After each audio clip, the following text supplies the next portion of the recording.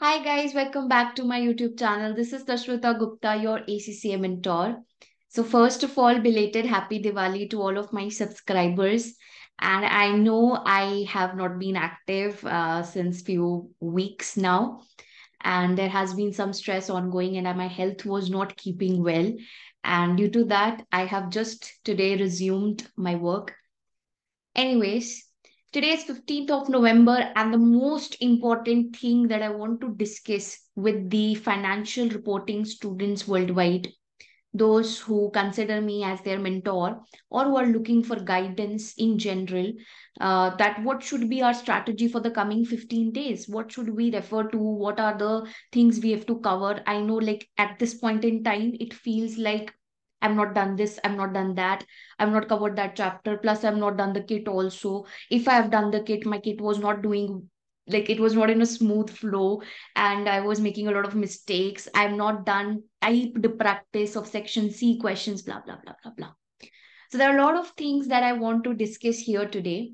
And the first thing that I want to share with you is it is never too late.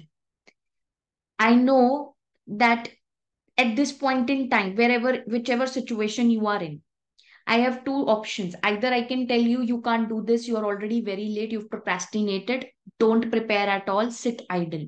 That's one option. Another option is that I give you a hope and a reality check also, that even if now, wherever your preparation is, maybe you're done 60%, 70%, wherever you are in your preparation, even if you keep yourself up, your willpower up at this point in time, and try to cover the syllabus, try to cover whatever have been left in your preparation before now, then also there is a big possibility that you will at least secure a pass. Of course, the students who are studying from the very first day, covered the kit twice already, are already giving mocks and all, they are going to get an edge over you. They will maybe end up getting 80s, maybe in late 80s, 90s, but at least you can still aim for a pass. So, what I want to say is do not give up. We can still pass our paper if we move in the right and the smart direction. Now, what is this right and smart direction? First of all, try to cover up the syllabus as soon as possible now. Whatever is left from your syllabus. I don't know precisely for each individual who's watching this video where your preparation is, but you have to make sure that you cover up the concepts ASAP. Now, as soon as you're done with your concepts, you are going to come to the practice. Now, that will make the difference. That's why I said cover the concept ASAP. If it is 30% of the preparation is pending, cover it in 2 days. So that you can quickly come to the kit practice. Because once you start with the kit practice, that is when you will also have automatic revision of all the concepts. Even if a concept was pending, you've not covered it. If the question comes up on that concept in the kit, automatically it will get covered. Right? So this is what I want to say, that do not give up and make sure that you are practicing as soon as possible. You're starting with the practice. Now, if I start with the practice now, let's suppose there's a situation where the student has not started with the practice yet, and this is the first day he's starting the practice. First, you have to target in the first half of the day where your mind is highly productive. You have to target the MCQs. Okay, you have to target the MCQs, including section A, section B. You have to make sure that you're randomly picking up the questions. Okay, if you want to move in the direction of the kid, that is also your choice, but you are picking up questions from all syllabus areas. Okay, so if I do first 30 questions of the kit, it is not necessary that the first 30 questions will be from IS 16 only. No, they will be from multiple standards. So pick up questions from various topics and start doing them. Of course, when you do it for, if this is the first time, when you do it for the first time, you'll make ample of mistakes. You'll never match the standard of the kit. You'll never match the answer given to you at the back of the kit. And that's a brutal fact. Nobody is ever able to get 100% accuracy. So if you're working at 50% accuracy, be proud of yourself. Whatever goes wrong while practicing the MCQs, keep on highlighting those. Because once I will come back for revision maybe 2 days before the exam, 3 days before the exam. I'm going to refer those highlighted MCQs.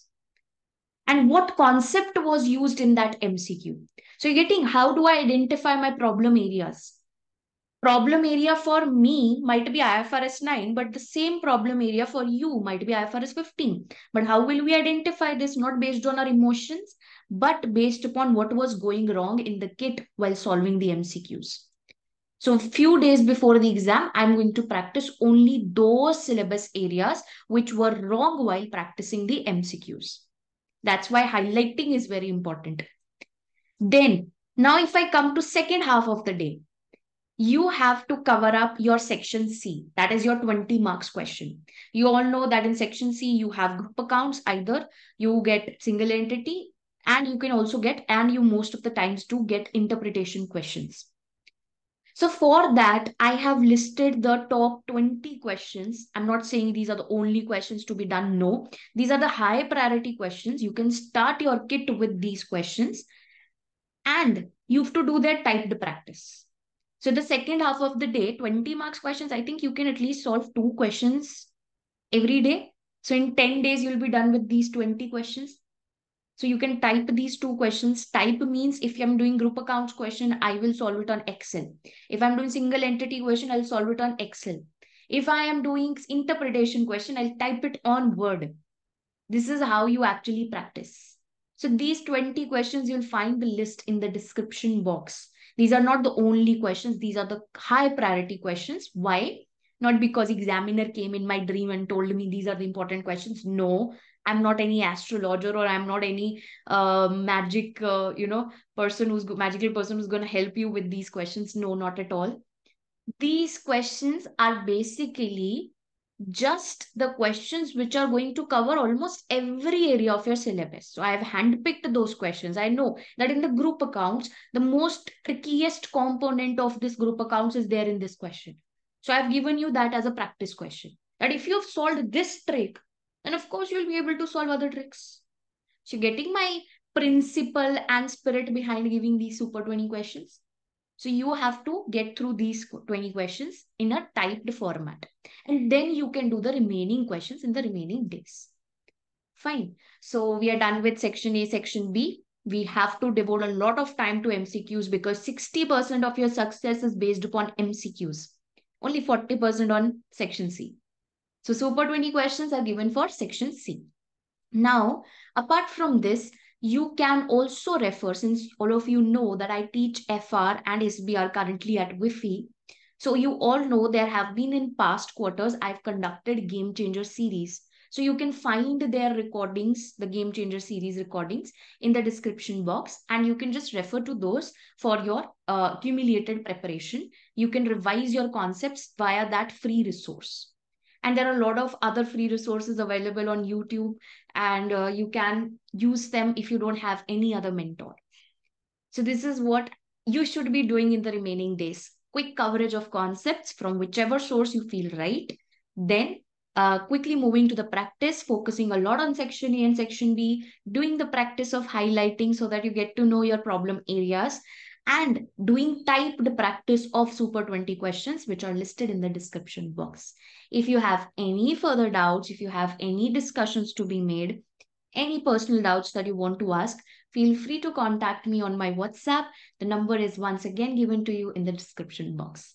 So I hope this video was helpful for all of you. May God bless you all. And once again, a belated Happy Diwali. We will all pass, hopefully, in our December attempt. Thank you for watching it till here. See you in the next one.